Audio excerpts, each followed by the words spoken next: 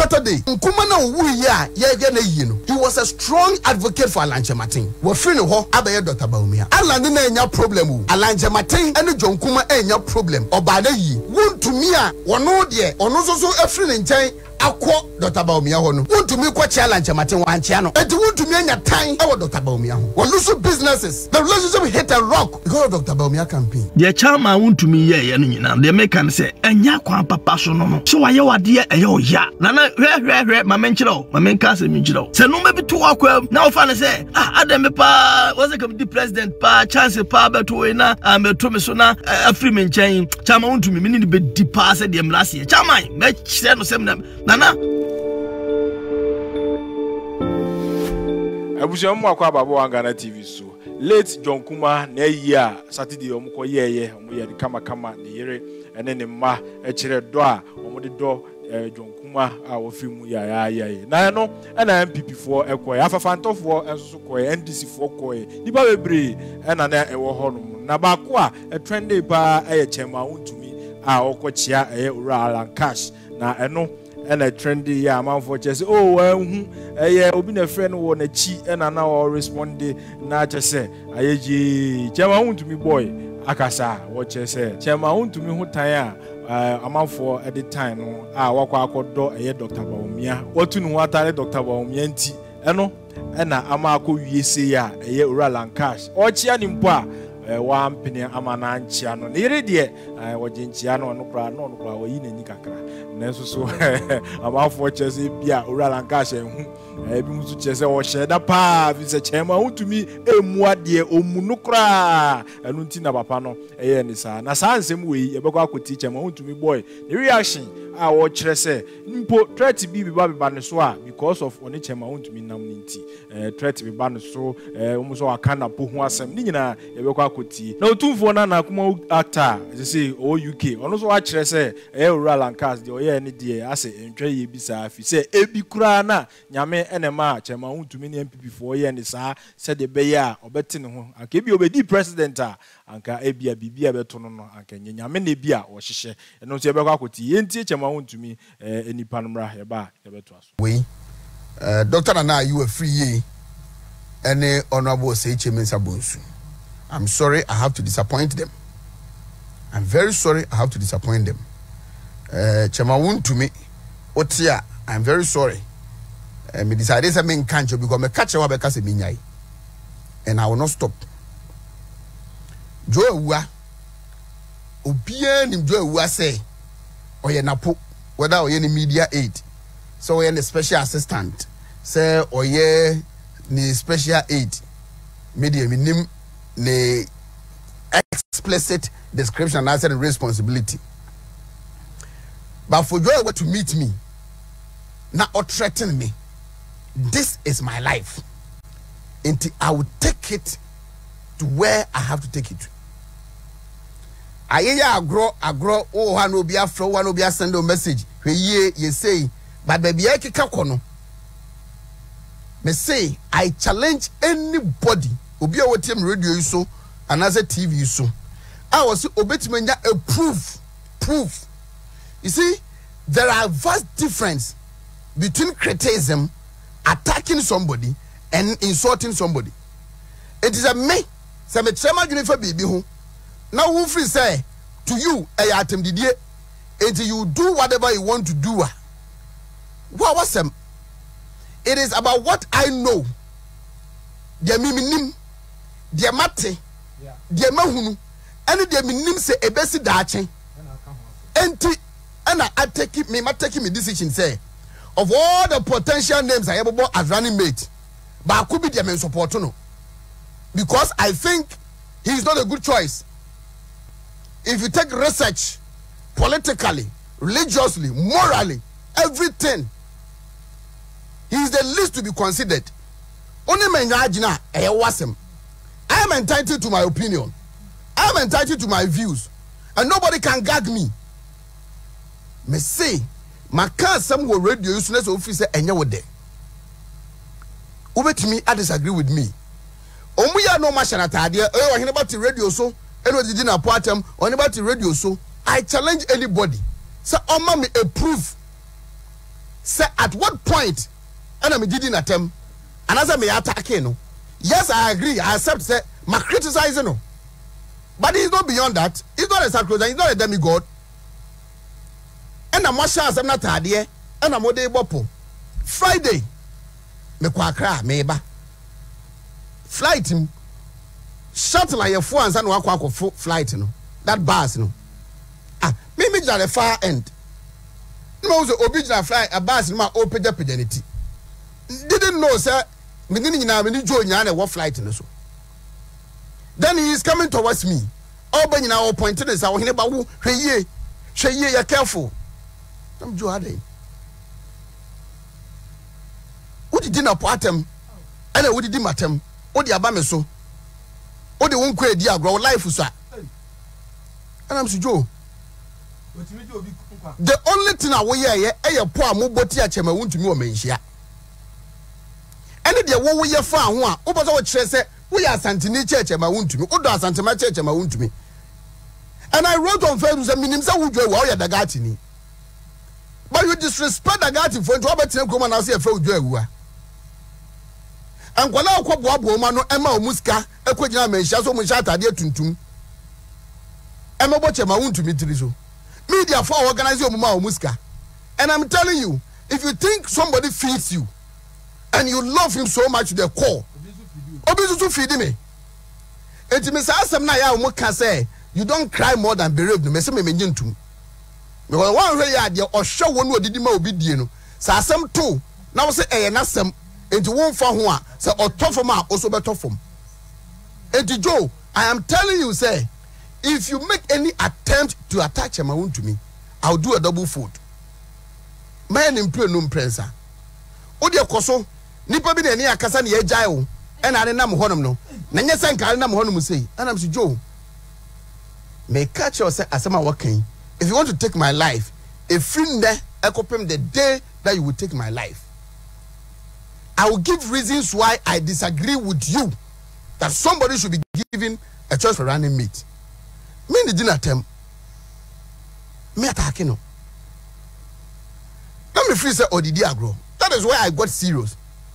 Enti pani bia ne any gina bass nim obi anim no and your friend when you use the word the third time say odo life di agro onkosa ube ya no atwa life so and your friend tian say jasem na wo kan a very prominent person and na ojai or twe ne ko gina na nchen then he pick up a phone and we hear call me nim ni power friend ye bedru kumasi na kosinti ene maxi ejina airport o minim di umba be na man fana sem kitwa because Sunday before Monday omo be ko menhia on chema wuntumi asem no general secretary frame wa Making hotel me drew am ni edin commodity enti of frame any 10 minutes and a sister eba honum atuma go be jando of DC onu so Oba ye napo chema wuntumi asem ya and he started insulting chema wuntumi and am didi na temu bi me free wo call ye any 5 minutes and you say kwasinti ni mazi ko na bedru Making hotel they came because of me and then Friday Joe Wua and so the same thing me bedru airport no enti I don't know whether it's a coincidence me draw na chema kokofu no mu gina ho chema kokofu wo mia na o approach me and ordinance about 2 me come no na me call baby a o come ma ofa no ena me ko gina ho no na my friend me driver or the make ebe na my friend say ma on ma airport o onyina airport run about and unfortunately me high school mate bi na the wife aba airport o ba be fa no and me joining the car and to them no me say me train me bag until I know when they realize na me free home. This is an attack, a threat on my life. And to me, find a party same view. Me find a party same view. Me say I have my reasons. Some political, some moral, some ethical. A big grandpa backed by research. Say a nipa na move body dia mo pese mo create impression. You know that is not what he is. Mumu bi sika amajejie a mo de ye de mo de ye. Fine. But Joe threat no. Saturday I went to the police. And then me poor mess alcohol. I'll do this official report. Me nam kwana se me ka type pa kwana na menim se Joe wa ene ne team. So me tuko koni wa kwana na me de me nsa me ho hye o munsa. And I would not take it lightly. When the reconciliation committee me catch you say you mo pese me ye bia meye, but I'm giving them one condition, that any attempt on Chema Wontumi mincha so. Minyai. And then you bring it to me. Some of the men kwe diago, my life usa. Joe, you can do whatever. Now, if you neko princess I will give them reasons why I think a nipada omu pejano, he is not who they are telling us he is, and why I think he should be the least person to be considered. You talk about popularity, you talk about influence. In 2020 elections, over MPs o ma mo mo den pa, who the free to oba, men she out na to so ted. And how popular is he? These are some of the reasons why I think I can support him. I don't know what you. And then you tell me, say, Chema Wontumi ni days are numbered. Chema Wontumi na nintina woya de woyen. His days are numbered.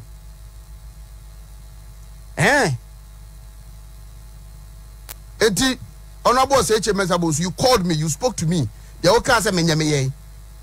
Dr. Nana, you called me, you spoke to me, the oka say menyameye. The reconciliation committee for but this one to threaten my life. Midnight. Obia and frame. Omuya no kwatena say no more fresh chairman ya kan asumdwaba ya ka bibia wie enya no kre. Enya no kre e po omabo e wo krom ha ene de omo beye tia chairman no de omo ye atwam request. The kind of disrespect.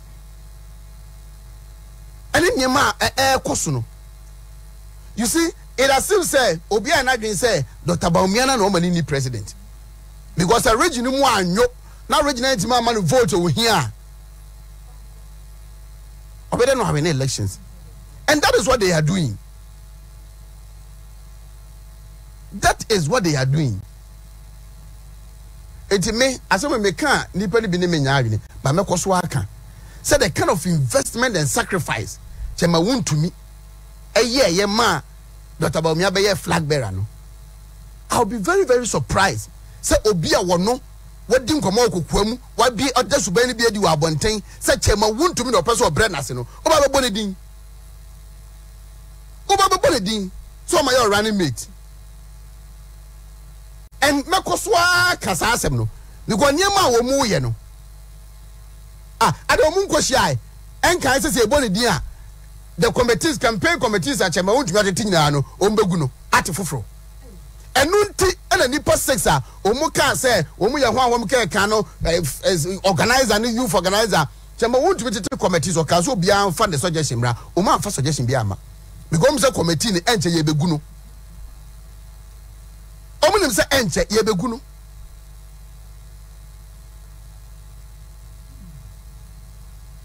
And to me, Memo be able to say, and yet time na metan obi anase did na me dinner tem. I have my reasons. And obi anti me for so me say change try support obi. No. What is all this? Chema Wontumi days are numbered because Ufi say be bodin and I say be boss din. Na mo dey betata. Okay. Omonto aso. Enti enyema no eye bebrebe. Me oma me 1 month every day I can give you a reason backed by fact why the person should be the least considered. Oma me 1 month every day make a reason. Every day. People are so full of themselves and they think BBI should be them. Everything should center around them. And that is all. Because you try to scam many people. How can the region enjoy that peaceful coexistence among all its members? Because who but I say, ya dear than my other attack you be. I don't know region module.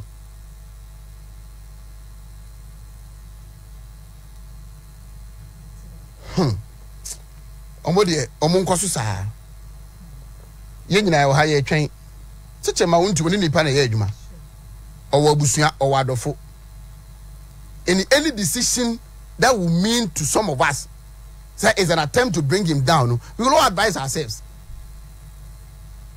We will all do that. What is all this?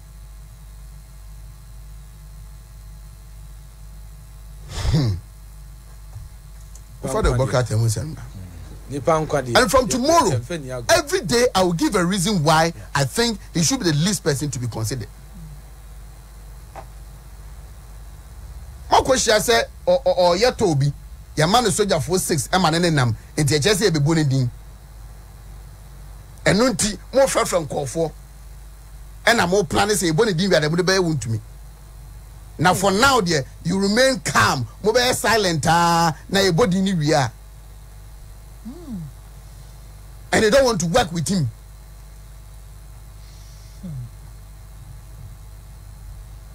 I don't know how much you so. I don't know how much you saw my campaign by election, no. Because it is perceived that yedi 1 week no moshia modi nkomo bibia ni ho and they say that bibia be ya party bia no e so the regional chairman e kambo mo ye Oswa catch on call for say you prove to them say Wontumi any authority bia Wontumi cannot influence the choice of the running mate. It you will not respect him. It is all beba na be man that accord and say or a regional chairman only ne be ye adwuma de o ma o be say that to kwan.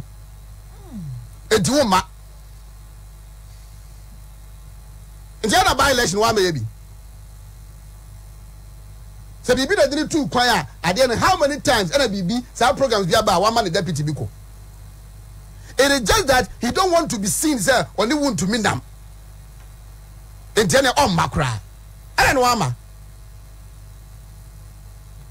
You respect the structures in the party.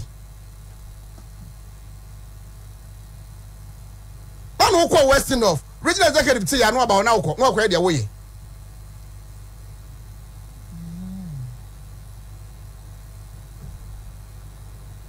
So mo bekumi. Efrin na kopim so bekumi. I will continue to give them reason why I think he should be the least person to be considered. Regional constituency be no akwa akodi 2 days kwa campaign order. Constituency be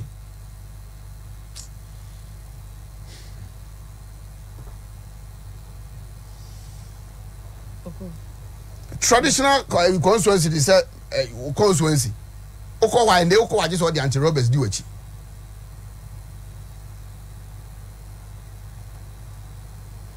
Some national officer be a catcher and he said, John Kumas and buy a baby no. And the dear, say they Wontumi to Munyai, and maybe dear, my man is asking be a making to Edo Benjamin, nobody make a court. An elected national officer from this region. And yes, I can put about candies in Ibiasem, near question near taking it on. Me say the very day ye be boni panidin as a running mate, this region a monyo da and a party in Ponya soon be prepared a election because your moyan it is no interest. And yet that of the region. And yet that of the party. And almost soon video go. Until now, you are directing the attack on me, my personal life. And I will speak out. I will talk and give party for now. I'll give them reasons why I don't side with them. I'll give them reasons.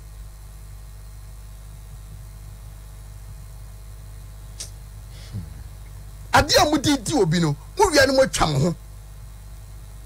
Na mo ka asem foforo.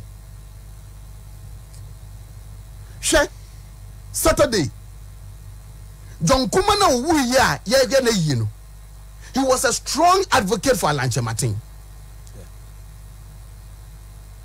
We're free no Abaye Dr. Baumia. Alandina no problem. Alanche Martin ene Jonkuma enya problem obana yi Wontumi a wono de ono so afri ne nkyɛn akɔ Dr. Baumia hɔ no Wontumi kɔ challenge mate wankyea no enti Wontumi anya tan ɛwɔ Dr. Baumia ho lose businesses. Look at the kind of beautiful relationship I know and in Agyapong. The relationship hit and rock because of Dr. Baumia campaign. And this is how we want to pay him back. And he wants some of us to keep quiet for what we know and what we have seen and what we have heard. Mo say kan no tum. Na ye kasa enya tebide enya ntro. I feel they do some more threatening in life. Go ahead. Go ahead. Why then him say media for ya arrange your woman share on that issue no. Go well the tria omu esikama omu. And you want to tell me say any paloni more way. Ebi kura call media house. You want to tell me how on earth? And when the catch us had no more chaso.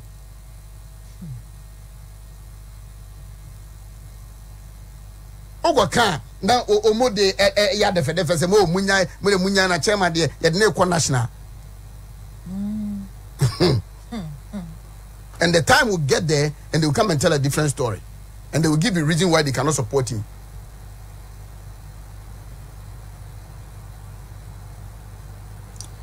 Until they do their worst, now I will speak out. Now I will talk.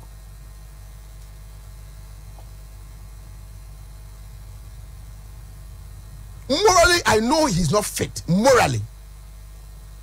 No other than my relationship to say. Until I say, oh, yes, we'll pay that dividend. And no more patch up. For the last 4 years. Until they should dare me. And let me talk.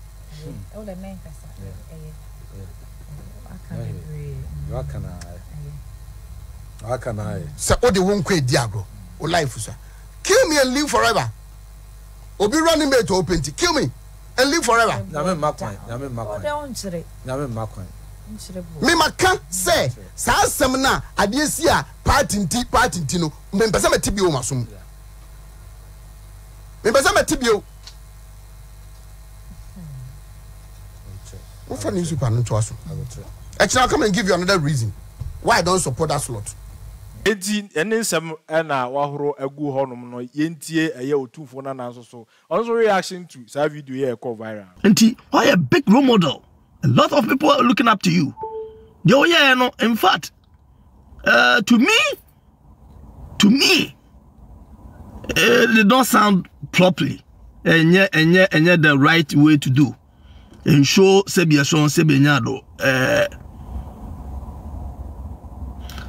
abusia de tie de chama Wontumi ye no nyina de make can say enya kwan papa so no so waye wade eye oya nana hwe ma menchiro ma menka mi nchiro so timi dem fonso cha yare bebre ntimi ma so bone so de cha obi de wade me metuoi yen nsem nyina ne yeka me namfofo na me no mu Kumawood Otumfour Nana me no monam edu baabi ensem bi si ma ma ya chimitum central police station ma de achi enso me na me me say no mu kasa because ebi at that time na ma ya chi me that day na ma ya chi me no se ebi ma nko da sa fie na se a na menim ya papa friend say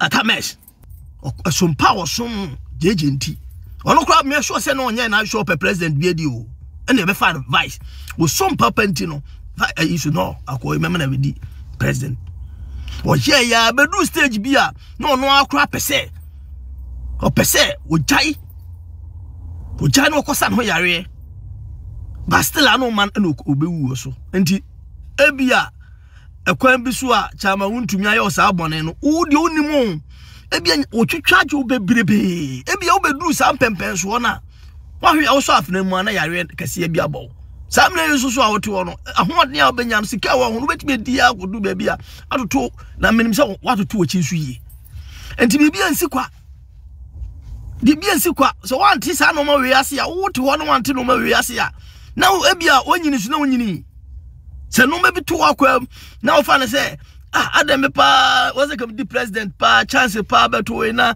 meto me so na afri me nchen chama Wontumi me ni be di pa se de mrase chama me kire no sem na nyame nanim de ntia wo ma chama ya wo sa wo yi wakoto nchen no ma wo chi anke beto no you don't know, you have no idea nti onyankopɔ kra na wo so danase me interview bia meka kwa me fa so ba broche na me manya sika 350 million old Ghana cedis movie no yonko agi movie no na wo twimedie me betna brochire na etoro bia me gina me ko gina park so a sa me na me hye mitimi sugu mitirimu sa mitimi hye na madwunum ehye me but along the line no na me tia says ono kwafo no anim die na wo ye una sese me o ma me ensa wa brochire me ye okay me twi me ka ko madwuma me wo Ghana e ka atwe ya bi na metwie mitimi didi mitimi da mani ti meje de na me hwehwe wa asase wie so pa de na me pa nyina Nyankopɔn mahunu bi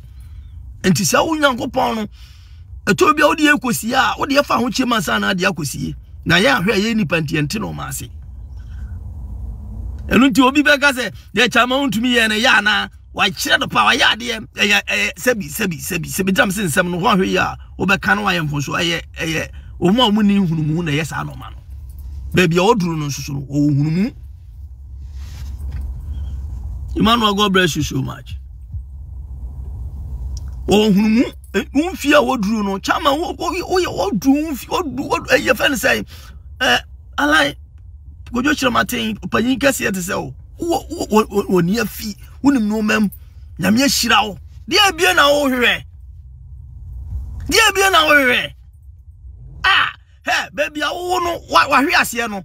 You'll be prayer point. I'm telling you. You will be player point. So who crowd minimum on normal why minimum won't you baby. But me sure say o japa de ne normal why no. Obusu afo wa bo omo no. Because obey say US ambassador. Obusu afo want me afo man kwa blochire nya nipa be say be 50. Onamfofo ne onamfofo mane ade abebo bebrebe enti wa ye nyame wo betra se di diamen wo ye mu bi no ye mpa ye bo aye bo no obi won ma ope eda ba ko pe o wote ha no nya da ba ko Ghana eda ba ko pe obedi di ada no nko manya we nyina bi de na mo hwe de na ye mo ade abiem amoko ade nipa wo wuo no de mo nwene no ho nti na ka se tro bia politics no so amoni na wana wo do hu rama a dangerous game nipa wu da ho na yiri sun ade hie sun di kromfo sun na wo koduo no obi chia wa se menye so na wo ba kire bo de na wo ga president cry de ma wi ade na wo wanya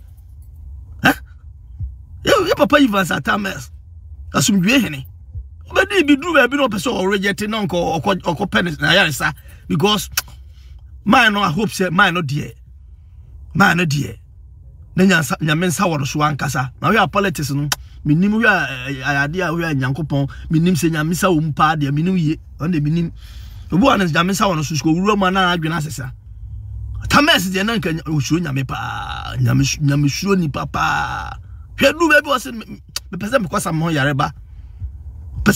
yareba amoma antiase ama no na owu so unim de ntia e pa ne sa chama Wontumi eye no ma bitia wo enu nti no menchia no